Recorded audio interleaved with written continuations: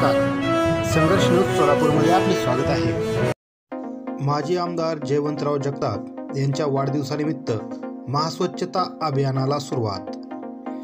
माजी आमदार आ.जयव जगताप यांच्या वाढदिवसानिमित्त नगरपालिकेच्या वतीने महास्वच्छता अभियानाचे उद्घाटन नगराध्यक्ष आ.जयव जगताप यांच्या हस्ते आणि मुख्याधिकारी बालाजी लोंढे यांच्या प्रमुख उपस्थितीत करण्यात आले। गत 7 वर्षांपासून माजी आमदार आ.जयव जगताप यांच्या वाढदिवसानिमित्त आ.जयव जगताप यांच्या नेतृत्वाखाली महास्वच्छता अभियान राबविण्यात येत आहे। यंदा देखील या अभियानाला एसटी बस स्थानकासमोरून सुरुवात करण्यात आलेली आहे। टप्प्याटप्प्याने शहरातील सर्व प्रभागात हे अभियान राबविण्यात येणार असल्याची माहिती नगराध्यक्ष आ.जयव जगताप यांनी दिलेली आहे। या अभियानाला शहरवासियांनी सहकार्य करण्याचे आवाहन देखील यावेळी करण्यात आले आहे। या प्रसंगी उपनगराध्यक्ष अहमद कुरेशी, नगरसेवक ॲडव्होकेट नवनाथ राखुंडे, अमोल जाधव यांच्यासह जगताप प्रेमी नागरिक आणि नगरपालिकेतील कर्मचारी उपस्थित होते। नमस्कार। करमाळाचे माजी आमदार आदरणीय जयवंतरावजी जगताप साहेब यांच्या वाढदिवसानिमित्त करमाळा नगरपालिकेतर्फे माझी वसुंधरा अभियान तसेच स्वच्छ सर्वेक्षण अभियान याच्या अंतर्गत करमाळा शहरामध्ये महास्वच्छता अभियान आज राबवले जात आहे। सदरचा कार्यक्रम हा गेल्या 7 वर्षापासून माननीय नगराध्यक्ष आ.जयव जगताप यांच्या मार्गदर्शनातून राबवला जात आहे। हे 7वं वर्ष पण आपण तेवढ्याच उत्साहाने आणि सर्व सहभागाने नगरपालिकेच्या कर्मचाऱ्यांबरोबर इतर कर्मचारी किंवा सामान्य नागरिक पण याच्यामध्ये सहभागी झालेले आहेत।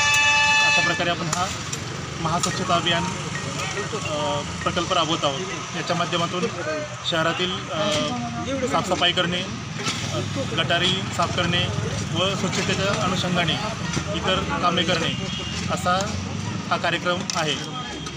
एकंदरीत हा जो कार्यक्रम आहे हा किती दिवस चालणार आहे? काय हा कार्यक्रम जोपर्यंत आपलं शहर स्वच्छ होत नाही संपूर्ण, तर तोपर्यंत आपण चालू ठेवणार आहोत। तसेच या कार्यक्रमाला स्वच्छ सर्वेक्षण 2022 तसेच माझी वसुंधरा 2.0 दुसरं वर्ष आहे हे। तर ह्या दोन्ही कार्यक्रमांचा एक भाग असा हा कार्यक्रम राबवला जात आहे। याच्या माध्यमातून आपण करमाळा शहराला अधिकाधिक स्वच्छ बनवून नागरिकांचं आयुष्य आणि त्यांचं आरोग्य कसं सुस्थितीत राहील याबद्दल आपण काम करत आहोत।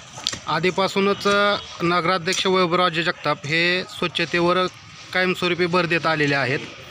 त्याच अनुषंगाने तुम्ही या ठिकाणी नवीन आलेले असताना तुम्हाला या ठिकाणी असे काही कमतरता किंवा अधिक एक नवीन काही करण्याचं काय जाणवलं का? नाही, नक्कीच। मी इथं आल्यानंतर एक शहराकडे जेव्हा आपण बघतो नवीन शहराकडे, तर प्राधान्याने आपण तिथल्या पायाभूत सुविधा जसे की तिथले पाणीपुरवठा असेल, तिथले स्वच्छता असेल, साफसफाई, घंटागाड्या, रस्ते ह्या प्रामुख्याने ज्या नागरिकांना लागणाऱ्या सोयी आहेत, तर त्याच्यावरती प्रामुख्याने आपल्याला भर देणे हे गरजेचं असतं। आणि करमाळ्यामध्ये एक परंपरा आहे की तिथं स्वच्छता अभियान आणि लोकोपयोगी कामं ही राबवलेली जात आहेत अगोदरपासूनच। तर त्या कामांना अधिक चांगल्या प्रकारे आपल्याला पुढं घेऊन कसं जाता येईल हाच माझा प्रयत्न असणार आहे। आणि या कामामध्ये लोकप्रतिनिधी तसेच गावातील काही प्रतिष्ठित व्यक्ती, काही स्वयंसेवी संस्था आपल्याला याच्यामध्ये सहभागी होत आहेत, ही नक्कीच आनंदाची बाब आहे। नमस्कार, मी आ.जयव जगताप, नगराध्यक्ष करमाळा। आज आदरणीय करमाळा तालुक्याचे ज्येष्ठ नेते, सोलापूर जिल्ह्याचे नेते आदरणीय आ.जयव जगताप यांच्या वाढदिवसानिमित्ताने आज हा महास्वच्छता अभियान आणि माझी वसुंधरा ह्या सर्व गोष्टींचं आम्ही एक औचित्य साधून हा कार्यक्रम आम्ही राबवत आहोत। गेली 7 वर्ष झाली हा उपक्रम सातत्याने चालू आहे। त्याच्यावरती मला वाटते 3-4 मुख्याधिकारी येऊन गेले। गवळी साहेब असतील, त्यानंतर जावळे साहेब असतील, परत मीना मॅडम पवार असतील, आता लोंढे साहेब आहेत। त्यांचीसुद्धा काम करण्याची चांगली क्षमता आहे लोंढे साहेबांची। महास्वच्छता अभियान घेतल्यानंतर सुद्धा त्यांनी माझ्याबरोबर वेळ दिला आणि माझ्याबरोबर ठेवले. तसंच मी त्यांना सर्व शहराची रस्त्याची व त्या परिसराची ओळख करून देतो की आपल्याला ह्या ठिकाणी असं स्वच्छता राबवून ह्या ठिकाणी नागरिकांसाठी ह्या सुविधा दिल्या पाहिजेत. अशा सर्व गोष्टीमध्ये आम्ही शहराचा विचार करत आहे आणि गेले 5 वर्ष जी माझ्यावरती करमाळ्याच्या नागरिकांनी एक चांगल्या प्रकारे एक विश्वासू व्यक्ती म्हणून विश्वास टाकला, त्या विश्वासाला पात्र राहण्यासाठी मी रात्रंदिवस हे आज महास्वच्छता अभियान हे आपण सातत्याने राबवत आहोत. आणि इतर नगर परिषदांच्या तुलनेमध्ये करमाळ शहर निश्चितच ही स्वच्छ आणि सुंदर आहे. ह्याचं एक मोठं उदाहरण म्हणजे की जी आपल्याला महास्वच्छता अभियानामध्ये जी स्वच्छ भारत अभियानामध्ये जी आपल्याला 5 कोटीचं बक्षीस मिळालेले आहे. त्या बक्षिसामध्ये आपल्याला आदरणीय एकनाथ शिंदे साहेबांनी आपलं स्वागत व कौतुक केलं. त्याच पद्धतीनं शंभरकर साहेबांनी सुद्धा त्यांच्या शब्दसुमनातून एक हे केलं, स्वागत केलं, अभिनंदन केलं. आणि त्या गोष्टी तर झाल्याच स्वागताच्या, पण मूळ आपलं काम न विसरता ह्याच्यावरती आमचा फोकस राहिला आहे. आणि रस्ते, लाईटी हे ह्याच्यामध्ये अजूनसुद्धा आम्ही डेव्हलपमेंट करण्याच्या तयारीमध्ये आहोत.